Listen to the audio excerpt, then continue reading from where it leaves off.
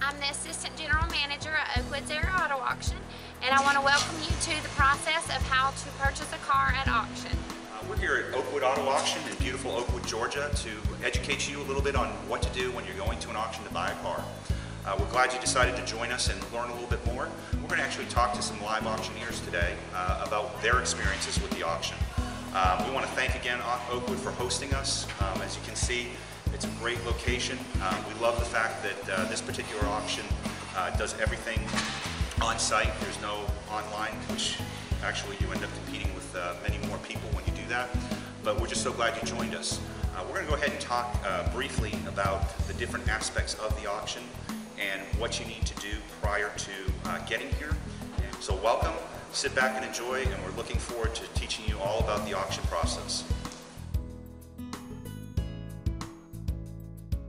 Hi guys, coming back now, we just want to talk to you a little bit about some of the auction staff. This is actually Ron. Ron, good to see you.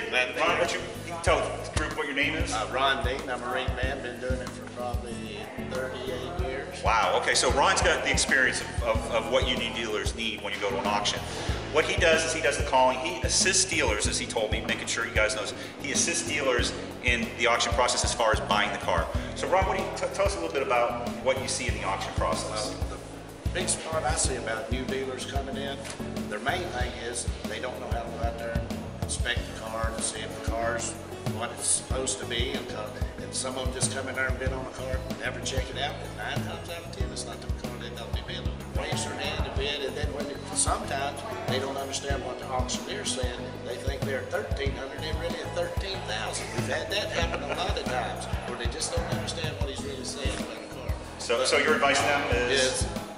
Check the cars out, make sure you know what the auctioneer's saying. If you don't know, ask the ring man. Somebody's there always, and you'd be glad to help them do anything they want to get their business started. But the main thing is you got to check those cars out. Yeah. Hey Linda, thanks for joining us again. We appreciate it tonight. Linda's got 28 years in the auction business, so it'll be a great experience for you all to hear. So tell us a little about your experience, Linda. Well, I've owned 2 auto auctions. I've been a wholesaler most of the time. So 2 auctions, yes. That's a lot of experience.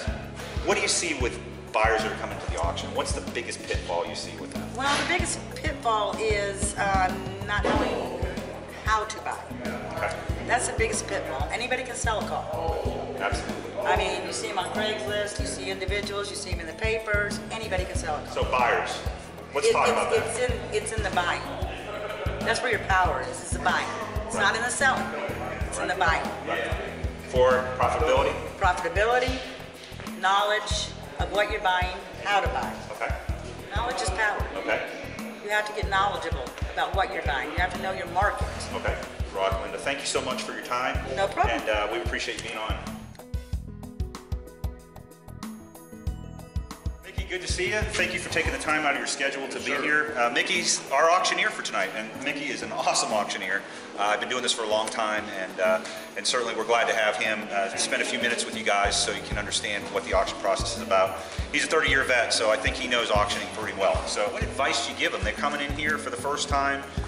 What's the biggest thing you see that they need to do? Well, the biggest thing is they need to do some research on the cars and have in their mind what they want to pay for a certain car. Right. And go to the Black Book or NADA, whatever they want to do, or whatever they want to find, and you know, research the car. And when they come in, have in mind how much they're going to pay for the car, and if it goes over that, it's up to them. Either if they want to pay another 100 or 2, or if they want to drop out. So, exactly. You know, something to that effect. And that's one of the things that we talk to these guys about. You know, we told them, hey, listen, you need to do your research before you get here. Oakwood's a great place. I told them I love this auction. I said they put out their run list the night before, so you can do some homework. That's it. You can. You know, one of the things that we suggest, and tell me if I'm wrong, is going to the private sales of Craigslist even to see what the cars are selling. I was going to say the internet is a great art of work now. I mean, it gives you a package that you can go on and find any car, Absolutely. any car. And you can do it the night before, because most of these auctions put out a list the night before and saying 99% of what they'll have the next day. You know, they'll some come in late or something like that. I agree. But still, you've got to work at it now. Absolutely. It's not walking in the front door and saying, well, I'm gonna bid on some cars, you know. We announce if there's anything on Carfax or auto check, we announce it. Very good business. Just do your homework and be responsible for what you do. I mean, that's actually what you've got to do. You buy the car, you own it. The two things you don't want to do, you don't want to make your wife mad, and you don't want to make your auctioneer mad. That's exactly That's right. two things. Mickey, Thank you very for your much. time. We appreciate it. Yes, sir. Thank you.